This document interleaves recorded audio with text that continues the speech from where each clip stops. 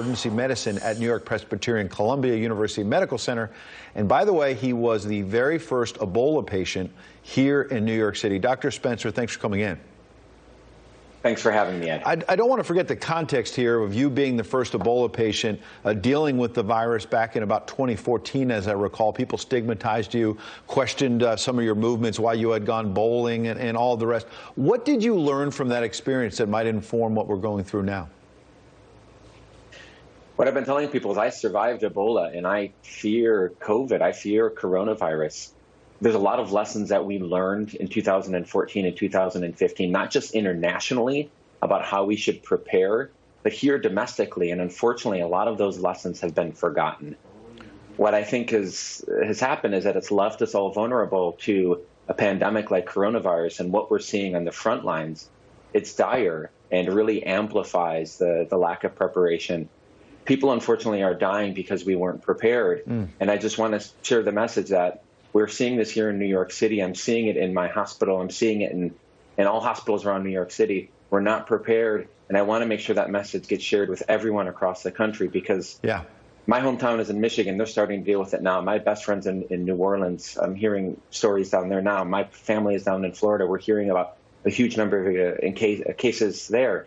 This is going to roll across the United States, and everyone still has more time to prepare than we did. Absolutely. All right, so much to digest there, but I want to get right to what you were saying. You said you want to get this message out. Here's your chance. I mean, as I talk to friends around New York City, they say Columbia Presbyterian is one of the elite, one of the most remarkable hospitals maybe in the world. What are you seeing? Is it a war zone as we hear people describe it? To put it this way, I've worked in the middle of a war zone. I worked during a civil war in East Africa. A lot of the havoc, a lot of the chaos, a lot of the concern, and especially the mental anxiety, is quite similar. Like, I know that people are getting mixed messages from politicians and not really understanding what's happening.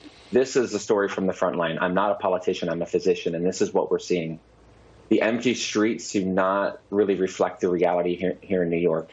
Times Square may be empty, but our emergency rooms and our ICUs are not. We've had the highest number of ambulance calls ever, including on 9/11. One of my colleagues found a 49-year-old, otherwise healthy, diagnosed with coronavirus, dead in a chair.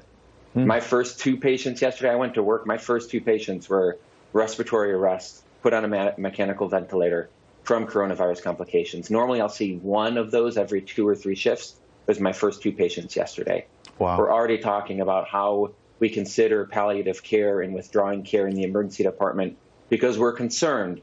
We know that hopefully we're starting to peak in terms of our numbers sometime soon in the next few weeks, but new case numbers do not reflect the number of people inside emergency rooms and ICU. So we know even here in New York City, where we've been dealing with this for weeks, we still have a hard road in front of us. We do. It doesn't say anything about the other places in the country that are just starting to see uptick in cases now. Well, it's so important to hear everything you're saying. We've got less than a minute. I just want to balance out what Governor Cuomo has been saying, though, here in New York. Yesterday, he was saying that 75,000 here in New York have tested positive so far. 10,000 of those have gone to hospitals. 5,000 treated and got better in those hospitals. So there are people in your hospital and others here in New York City getting better. The president, Dr. Fauci, last night warning people it could be hell.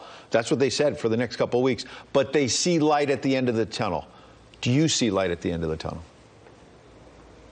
I think we all want to see that light, but what we're seeing right now are the fluorescent lights in the emergency rooms reflecting off the goggles of our colleagues who are tired, who are exhausted, both physically and mentally. And we know that we have a long fight in front of us. And I just want all of my colleagues around the country to be ready for the same. And I want everyone to do their part. Stay inside. Take these messages seriously. Listen to your public health professionals, because we're trying to share what's happening on the front line, and it's dire.